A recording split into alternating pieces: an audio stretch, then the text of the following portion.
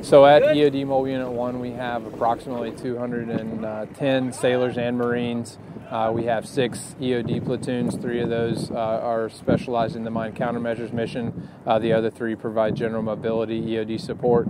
And then we have 6 unmanned systems platoons as well. And we also have the Navy's only very shallow water mine countermeasures capability.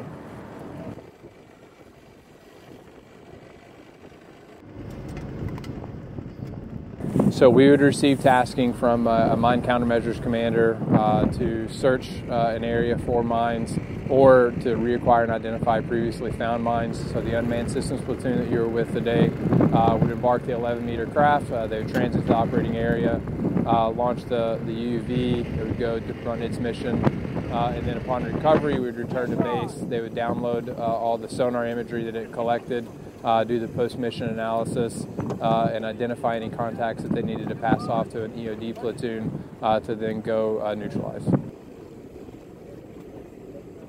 So what you just saw was basically an operational demonstration of what an expeditionary MCM company would go out and do in its initial searching of an area for underwater mines, where we go out, put the Mark 18 family of systems in the water, run a mission to characterize the bottom, or do reacquire and identification of previously located mine contacts.